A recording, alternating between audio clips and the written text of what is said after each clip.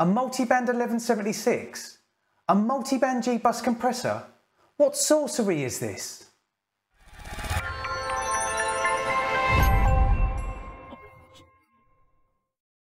Hi, welcome to the Crates Motel. My name's Conan, and in this video I'm going to show you a technique in Presonus Studio One which enables you to create your own multiband compressors. But believe me, it doesn't end there. So here we are in Studio One. Now the technique I'm going to initially show you is not a new technique. I didn't invent it. It's quite a well-known technique and there have been videos about it before. Basically what I'm going to do is show you how to set up a multiband compressor using stock compressors inside Studio One. So initially, if we add a splitter to the effects channel, and we're going to use 3 compressors, so we want to change this to 3. Now if we just add the stock compressor,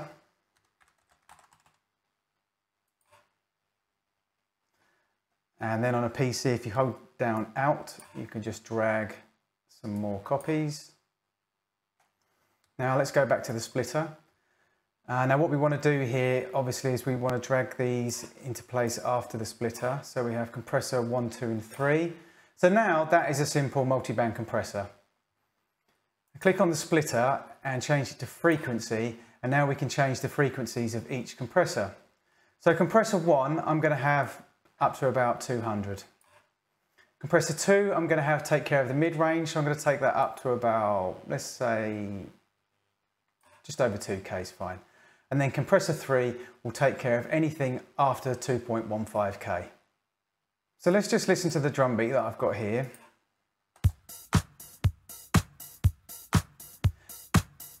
So if I now mute each compressor, you'll be able to hear what it's doing to each compressor basically. So that's the low end. This is the mid-range from 195 to 2.15. And then this is the high end from 2.15 onwards. So it stands to reason that basically any adjustments that I make on each one of these compressors is only going to compress the frequency bands that we've selected. So with compressor 1, for instance, I can just affect the low end. Just take the attack up a little bit, let's take the release back a little bit. So right now that's only compressing the bottom end. So if I now go into number 2, I can just affect the mid-range.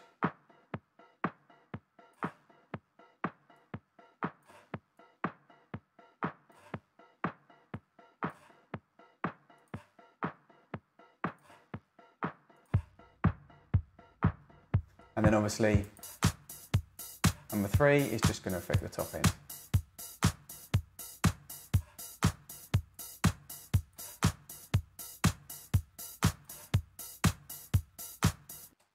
So there you go, that's a pretty simple technique to set up a multiband compressor using stock plugins in Studio One. Like I said, I didn't invent it, there's been videos on it before, it's something that people have been using for quite some time.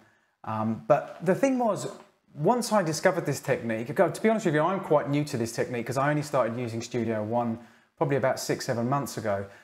And this splitter was actually one of the reasons why I started using it. But when I discovered this, I thought to myself, well, that's great, I can set up a multiband compressor, but to be honest with you, I do already have some multiband compressors. I use FabFilter, I use Waves, and several other third-party plugin companies. But what I thought was, can I use third-party plugins in the same way? So instead of the stock compressor, can I put in a Waves 1176? Well, you can. And here it is. That simple. I took exactly the same technique, but I replaced the stock compressors with Waves CLA 76s. You can use any 76. Basically, you can use any compressor. So here I have a multi-band 1176. It's that easy, just using that technique. Here I have the bottom end CLA 76, the mid-range 1176. You can see it's just picking up on the claps and snare drum. And then the high end, I can push a little bit more signal into that.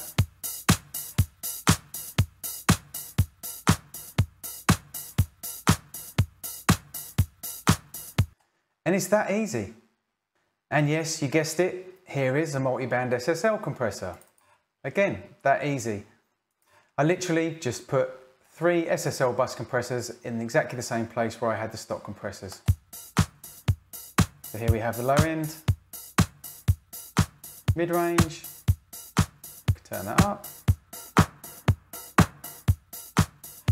and the high end.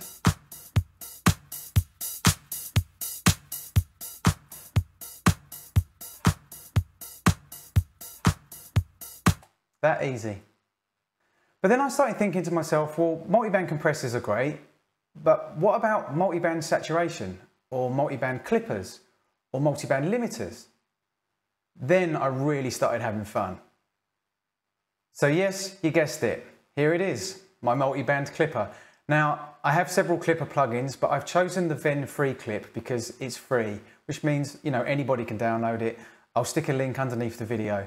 So a brilliant clipper, easily as good as some of the clippers I've paid for, some of the top clippers that I've paid for, in fact. Freeclip is excellent, and like I said, it's free. So I have the low end here.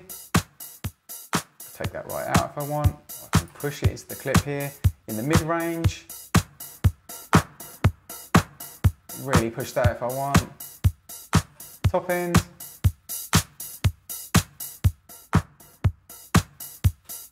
I mean, it speaks for itself. It really is that easy. And just to prove my point, here's a do-it-yourself saturation plugin. I've got Softube saturation, which is another free plugin. I can change the saturation type on this. So on the low end, that's just pushing the saturation on the low end. In the high end,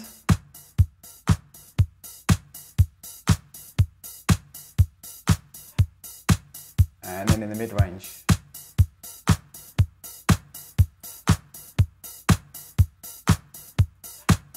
And there you have it, multiband saturation knob. So taking all of that into consideration, I mean, literally the world is your oyster. There's an infinite amount of things you can do. Any of your favorite compressors, saturation, clippers, limiters, you can make your own multiband version of them. I mean, I find it really handy in mastering, for instance, to just limit the high end or just clip the high end. There's not many plugins that you can do that with, and I certainly can't take my favorite limiter and just limit the high end, but with this technique I can. And that's it. Thanks for watching. Please subscribe for more mixing and mastering tutorials and reviews. This is the Crates Motel. My name's Conan. Until next time.